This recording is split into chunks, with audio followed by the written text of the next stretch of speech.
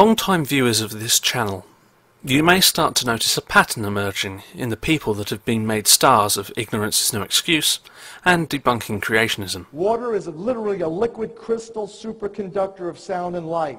Oxygen and water are actually acidic to biological molecules like amino acids and proteins and DNA and, all these things. There is a growing wave of water wackos, both on YouTube and the wider internet. These people promote water as an amazing substance. It is fairly special after all. For example, the fact that solid water, ice, is less dense than its liquid form has a great effect on our oceans and climate.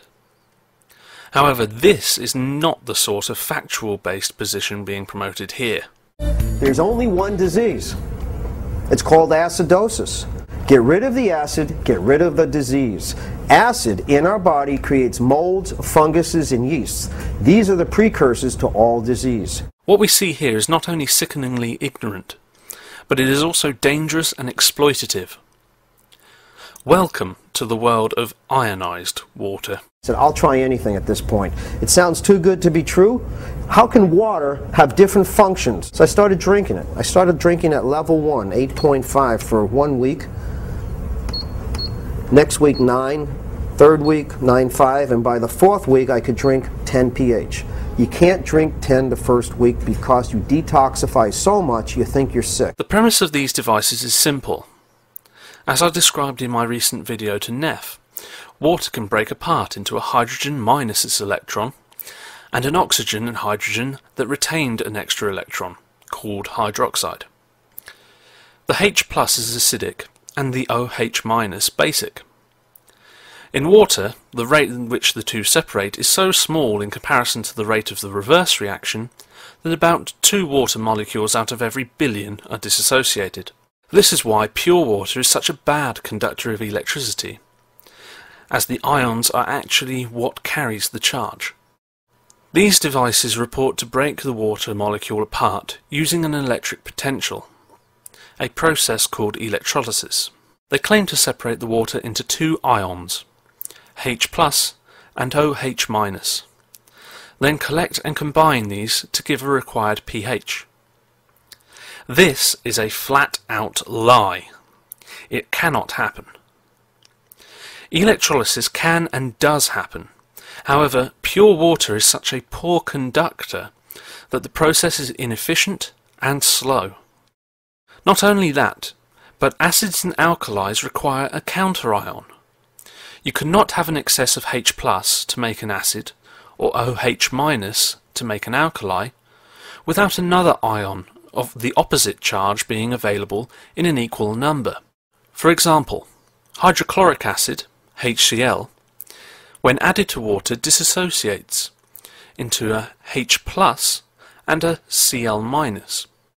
If you were to follow the method supposedly used in these devices, there would be no counterion, so it wouldn't work. It is even more ridiculous than that. Electrolysis of pure water gives 2 products, gaseous oxygen and hydrogen.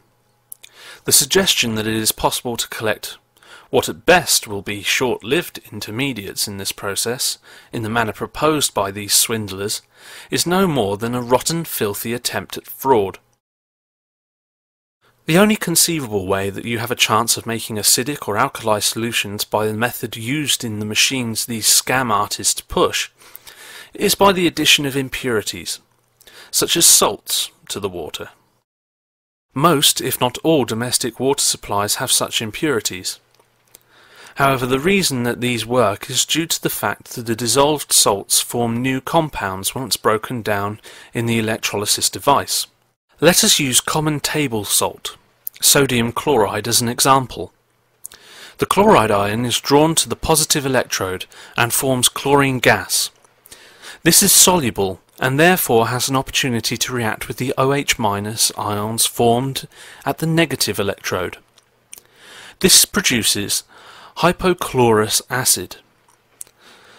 This is a weak acid commonly used in swimming pools, whereas the sodium ions are able to react with yet more OH- ions to produce sodium hydroxide, a strong alkali commonly found in drain unblocking products. These people are effectively selling to their customers a machine to make dilute Drano, for them to drink. Now, I'm not a doctor of medicine, but this strikes me as ludicrous. However, things get even worse. Almost as if getting people to drink Drano whilst paying well over the odds for the privilege was not enough. As previously mentioned, the two collected streams of water can be combined to produce a desired pH. Needless to say, this is not so simple. Combine these two products and you will produce sodium hypochlorite, aka laundry bleach. That's right.